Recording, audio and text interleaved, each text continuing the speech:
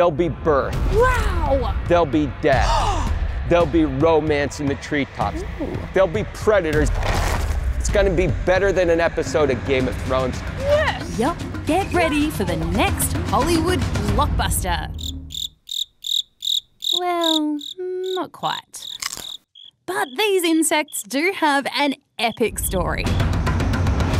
It all takes place in, where else? America. You see, while cicadas are those famously noisy insects that are found all over the world, the kind starring in this story are different. They're brood 10 cicadas, which only come out every 17 years. They spend that time growing underground and living off sap from tree roots. But then, it's time. They're going to emerge in such massive numbers synchronously, boom.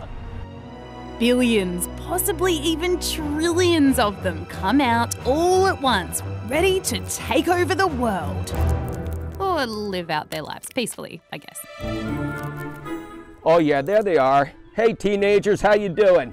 What's life been underground like for the last 17 years? As you can tell, it's a pretty big deal for insect scientists like Professor Rob. This is just a spectacular event. I mean, there's nothing else like this on the entire planet Earth, even in the entire universe. Yeah, okay, a very big deal. But this isn't where the drama stops. First, a costume change.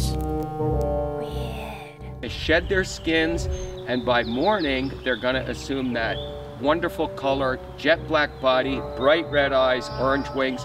Then the cicadas make their way very slowly up trees. Right now, everything on the planet wants to eat a cicada, so once they get to the treetops, they're gonna be in relative safety.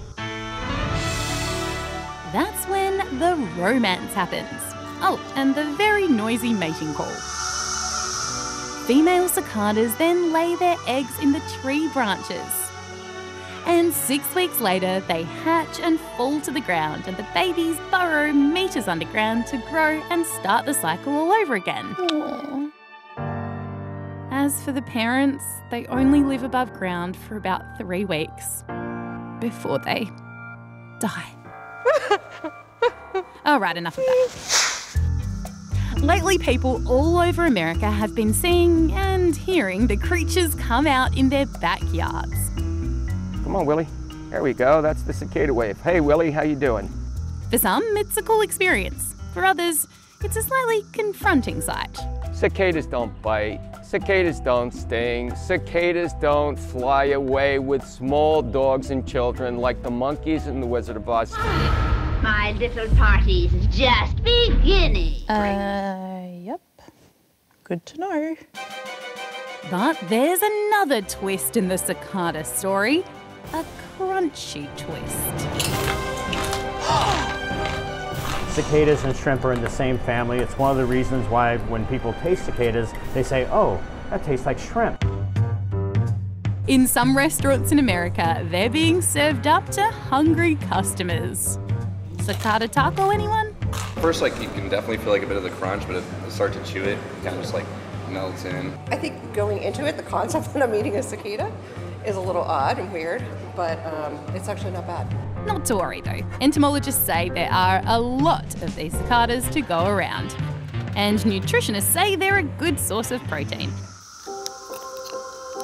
And that's it. But tune in for the sequel to this epic blockbuster when the next cicadas emerge in 2038. Oh, what? That's ages. I already waited 11 years for the second Avatar.